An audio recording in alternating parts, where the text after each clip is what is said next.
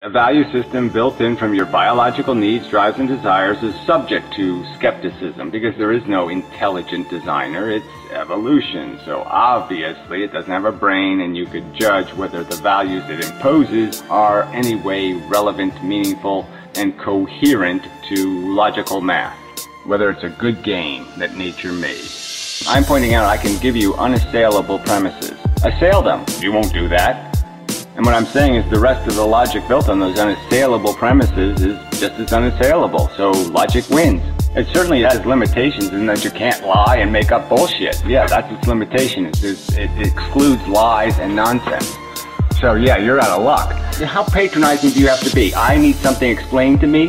No, you people can't do this yet? I've been saying the same shit for 6 fucking years on YouTube. If you got some argument that value doesn't exist, that it's all subjective, well then why don't you point it out? And I would again argue to you, why the fuck are you advising other people not to eat meat, not to harm poor animals if the harm doesn't mean anything, you stupid bitch? Oh, that's right, because you're a duplicitous hypocrite. You don't think it's the truth, you don't think it's anything more than your subjective opinion that it's bad, and yet you're trying to convince somebody else that they should have your subjective opinion?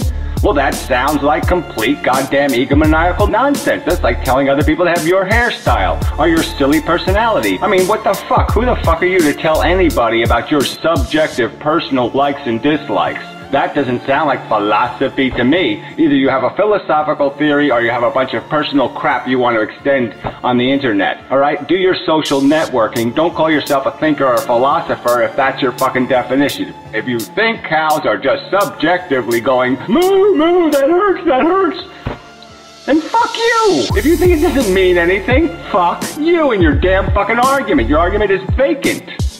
If there's no truth value, there's no value in communicating it. None. Go ahead, take your shot. Explain to me how suffering doesn't suck.